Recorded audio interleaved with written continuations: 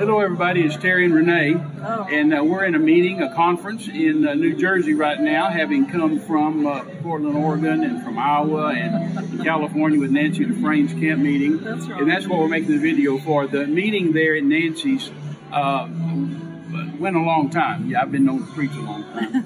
And it was so good. I think they told me it's had 12,000 views already. So they wanted to put it on our YouTube program. That's right. So instead of the normal us sitting at a table and teaching, I think we're on Spiritual Authority. A little different. I think we're on Spiritual Authority number 18. But they wanted to break that up maybe in 4 sessions, 4 shows or programs. So I want to just do an introduction for it and tell you it's on a number of topics. I'm talking about how to make heaven move, and just some different things that I did for ministers. There's like 100 ministers there. So anyway, you'll enjoy it this week and next. And I don't know if Matt's going to do it 3 or 4 weeks or what he's going to do, but you'll enjoy it. We just want to drop in here real quickly before I go preach and tell you that it's going to be really good. And we invite you to watch our YouTube program. Terry Mize Ministries coming out every Thursday. So we love you. God bless you. And you are more than conquerors. So all of heaven is watching the earth all the time, looking for a man or a woman that's going to use the Word of God, that's going to speak the Word of God, that's going to move on the Word of God. And when they do, heaven moves.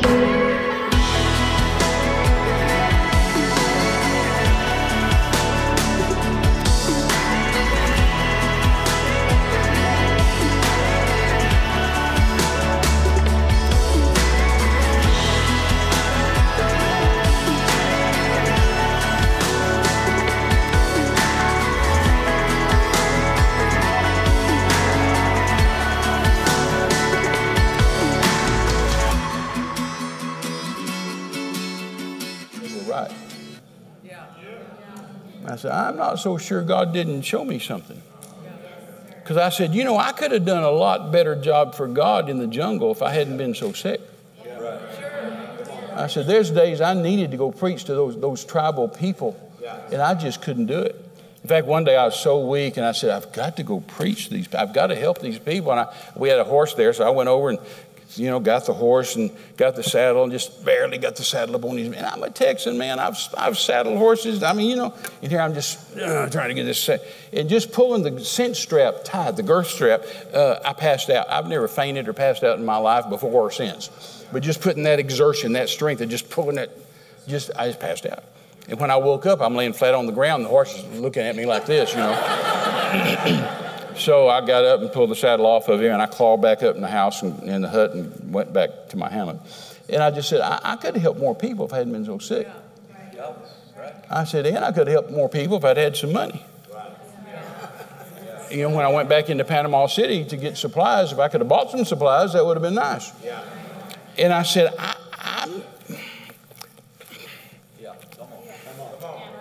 I said, it doesn't make sense to me that God would kill his missionaries. I said, that's lousy military strategy. I said, no general kills his troops. And I said, God can't hardly get anybody to go to the mission fields. And when finally somebody says, I'll go, then he kills them. I said, that just somehow didn't seem, that's just... I said, I think God said something to me. And I said, I'm only going to be here 2 weeks, as you know, and go back. And I said, if something doesn't change, I said, my missionary career isn't going to be very long. And I said, that's fine. I said, if God wants me to die for Jesus, I'm happy to do that. He died for me, I can die for him. If that's what he wants, hey, that's not a big deal. I said, in fact, they don't even need to ship my body back from the jungle. Just bury me in the jungle and go on with it. That's not a problem with me. I said, it just doesn't make sense. Right. What good would it do? Right. Who would it help? And I said, so she said, what are you going to do? And I said, I'm going to lock myself in a room tomorrow.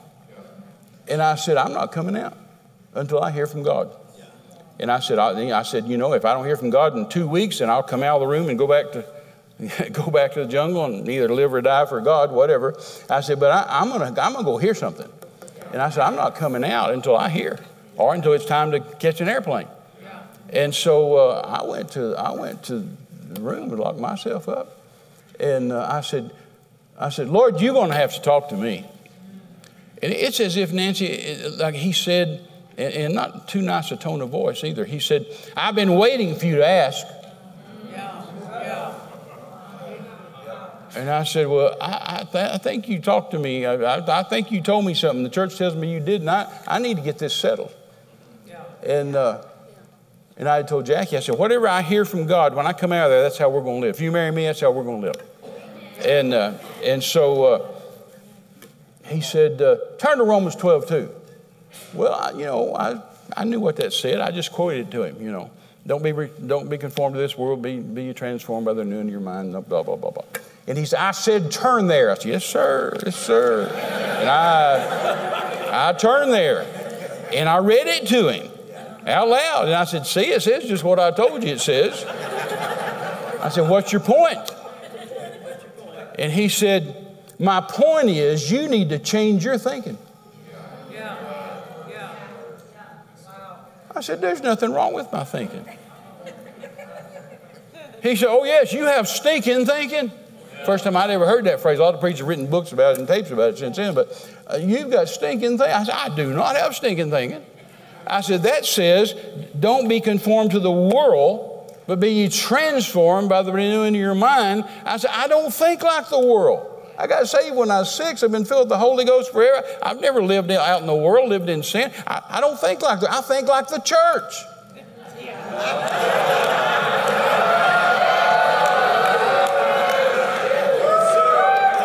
Which was true. And the Lord said, that's exactly right. You think like the church, and the church has stinking thinking. And you need to change your thinking and start thinking like me.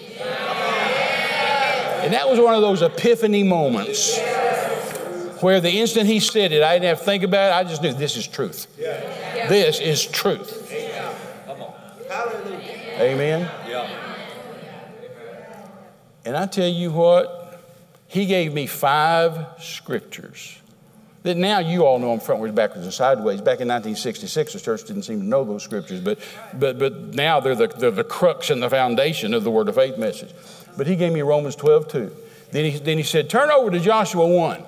And he said, I told Joshua to do 3 things, and that if he'd do those 3 things, he'd be prosperous and he'd be successful. He said, and if you'll do those 3 things, you'll be prosperous and successful. And anybody else that'll do those 3 things, they'll be prosperous and successful. That's right. So I turned over there and I said, you said 3 things. What are those 3 things? I went over there and it was talk like God, think like God, act like God. Isn't that right? That's right. He said to Joshua, let not this book of the law depart from out of your mouth, or talk like God.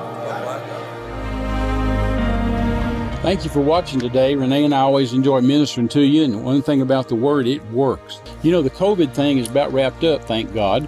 And different restrictions are lifting around the world. And so we're beginning to move out around the world again, which is what we've done for 54 years.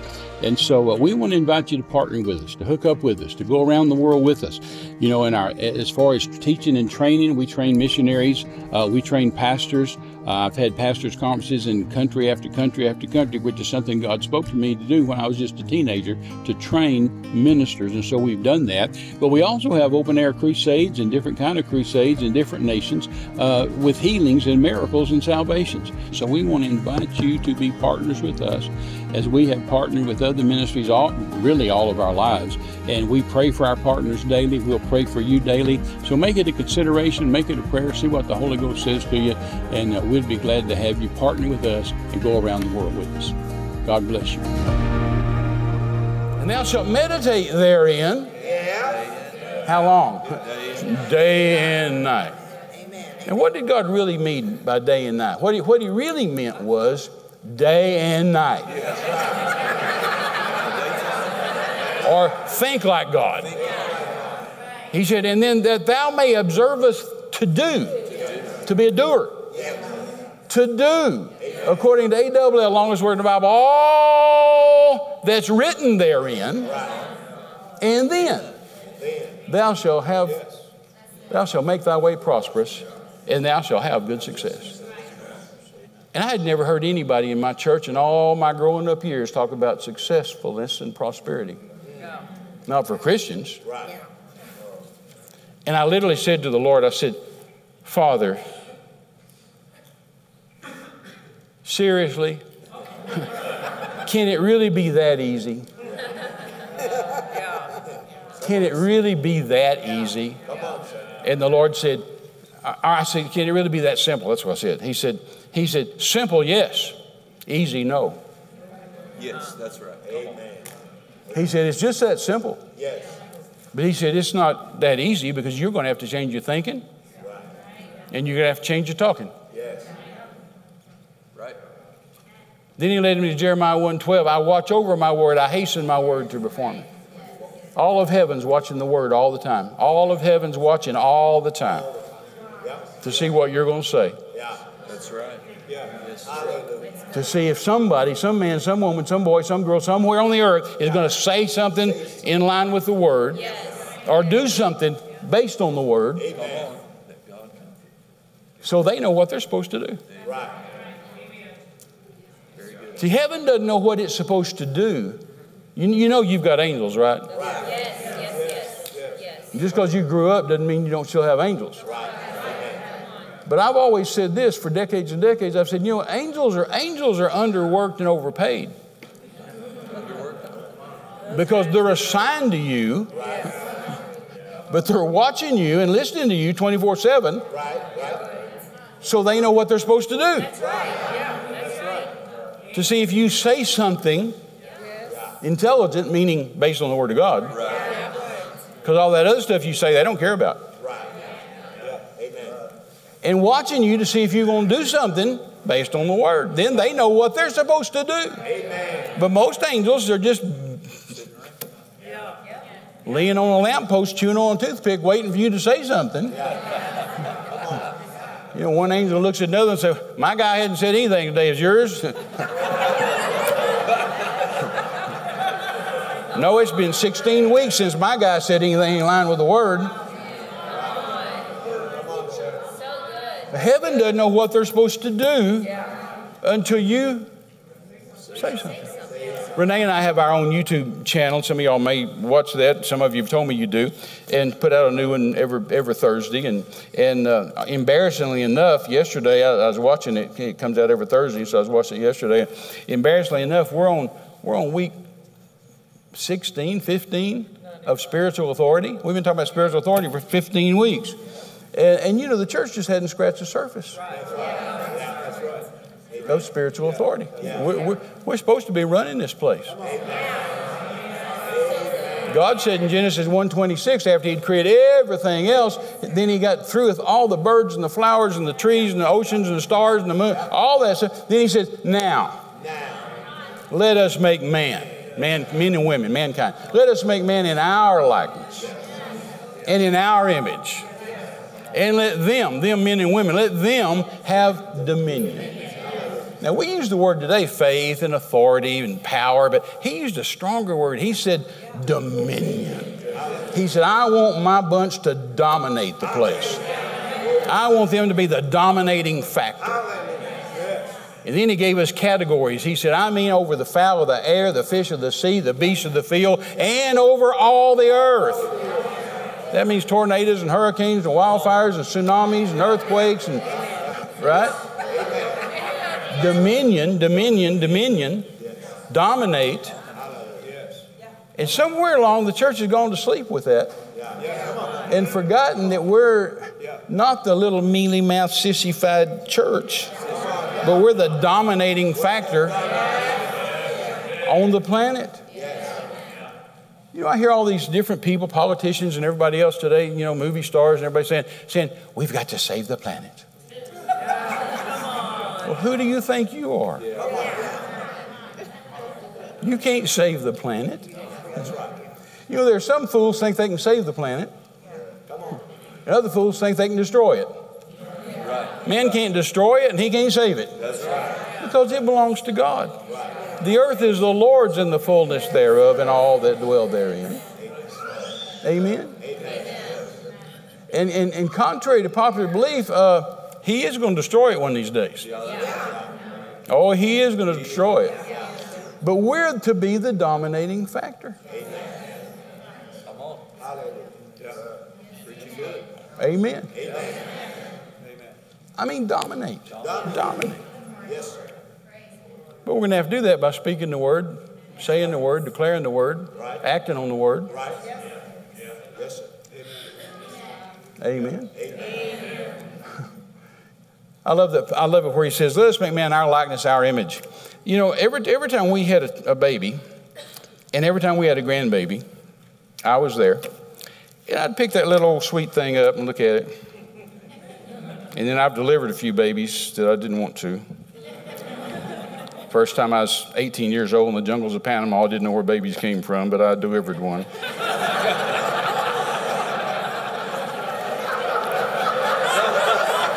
Hey, I'm talking 1968, man. Now, I know your kids can watch TV today. They can watch the whole thing. They can watch the whole birth. Back then, we watched Lucy and Desi and Leave It to Beaver. And those folks slept in pajamas in twin beds.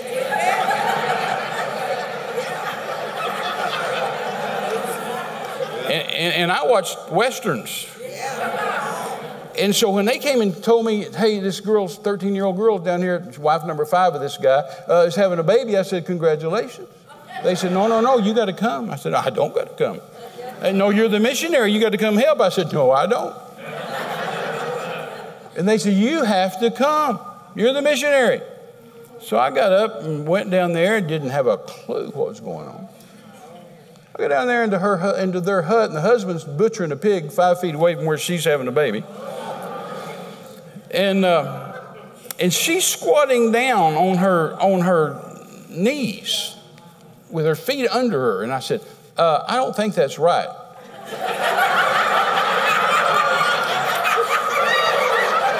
I said, I think you're supposed to lay down. And she went, and I said, okay, never mind. And they came to me and they said, what do you want us to do? Well, hey, I know the answer to that. I watch Gunsmoke. I watch Ponderosa. I watch John Wayne. I said the same thing every Western doctor ever said on TV. Boil water. That's exactly what I said. I said, boil water. I thought, what's the matter with you people? They came back in a little bit, brought me this big tub of smoking water. I mean, boiling water. They said, what do we do with this? I said, I don't have a clue.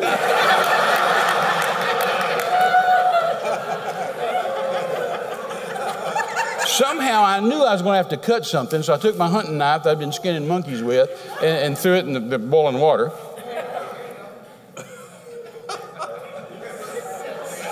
And I found some string because I knew I don't know how I knew this. Somehow I knew I was supposed to tie something up. And so I threw the string in there.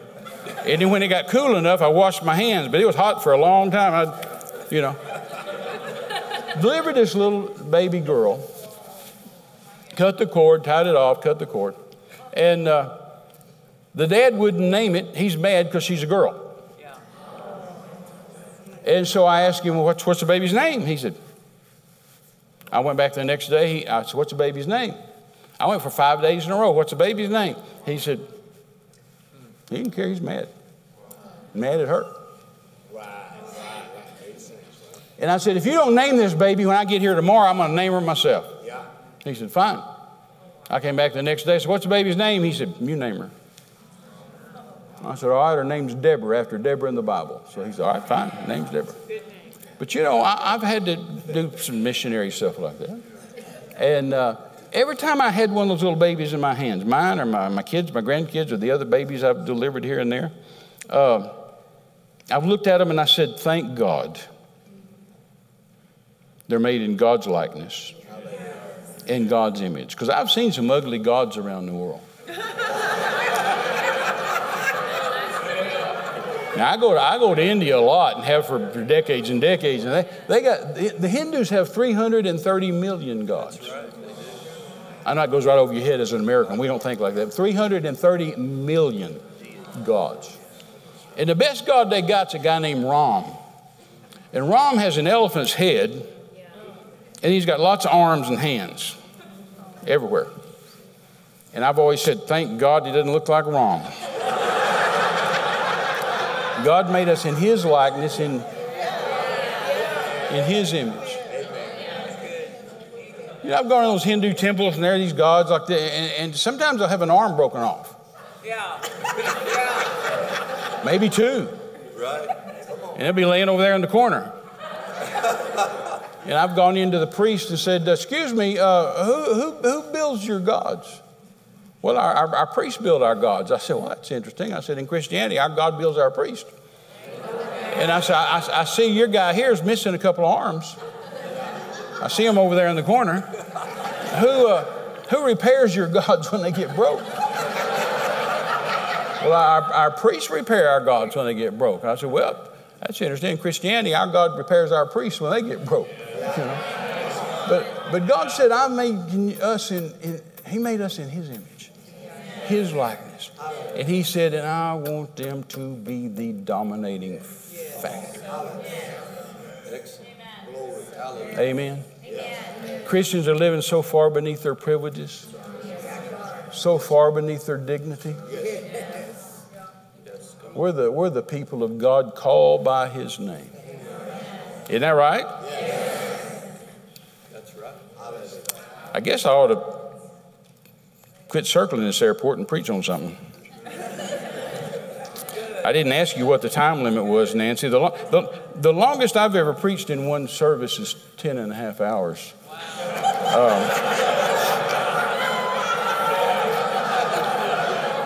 I don't feel that particular anointing today, but neither did I then. Boy, you'd like it. You'd like it if God did it. Nobody wants to go to church and hear some guy stand up here for a long time flopping his jaws. Come on. But if the Holy Ghost is doing something, boy, we'll just stay forever. We were talking about that last night. Brother Hagin used to always say this. He'd say, the miracles happen and the Holy Spirit shows up when the unbelieving believers leave.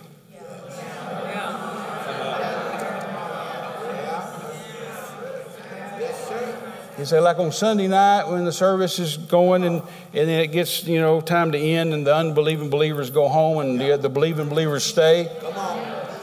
He said, that's when the miracles happen. That's when the Holy Spirit shows up. And back in those days, we made fun of the Baptist, Methodist, Presbyterian, all those folks because we said Sunday morning, said, man, they're fighting each other to get to the restaurant by 12. But by the time we get there at 2:30 or so, the restaurant will be cleared out and we can just go in and eat. Yeah. But now we try to beat them. Yeah, come on. The church has fallen a long way. Yeah. Amen.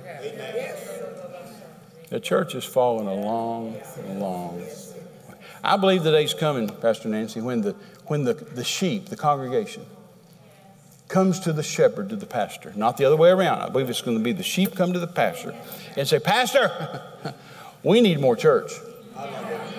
This isn't working. This 1 hour a week business is not working. We ought to be able to look around and say, this isn't working.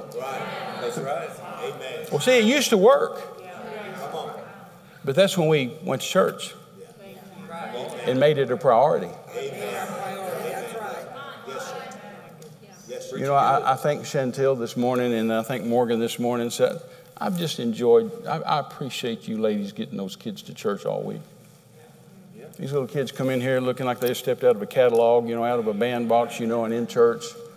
And I just appreciate that. I just honor that. To raise those kids right. And boy, Jackie used to walk in these meetings, our 4 little kids, and they just looked so perfect, and she looked perfect and everything. And people would come to me and they'd say, boy, your kids always just look so like they just stepped out of a catalog. Here we are, missionaries, And I'd say, yeah, but you ought to see the hotel room before we left. It looks like it blew up,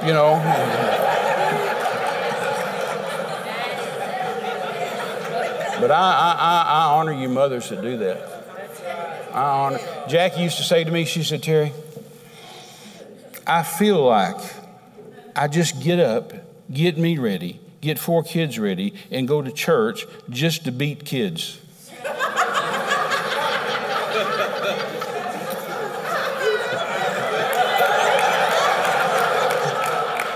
She said, I just get to church and I got to take this one out. And I get that one back in here and I got to take the other one out. And I get that one back in here, I got to take the other one out.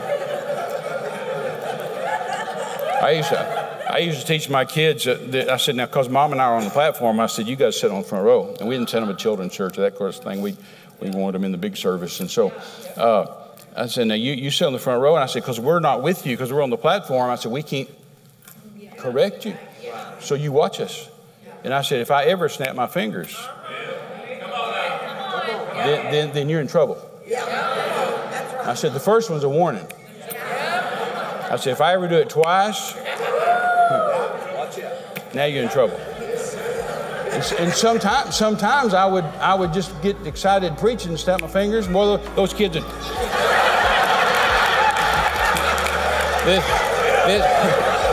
They'd say, who did it? Who did something? What'd you do? I didn't do anything.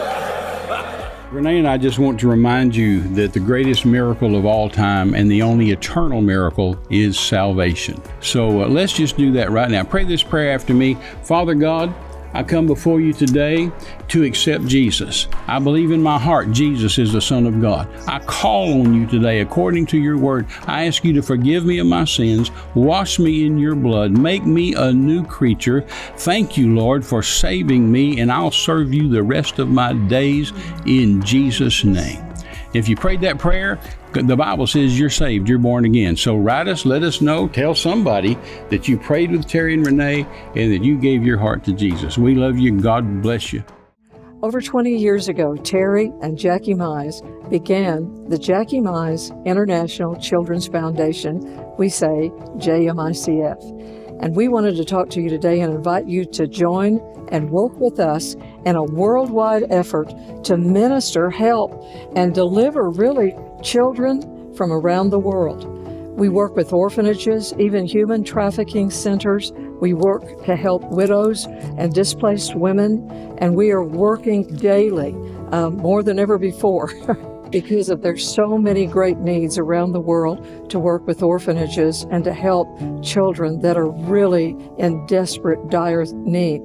I found 2 verses in the Bible, Proverbs 24:11, that says, deliver those who are drawn away to death, and those who totter to the slaughter, hold them back from their doom. And then in Proverbs 31, it says that we have got to speak up for those who don't have anyone to speak up for them.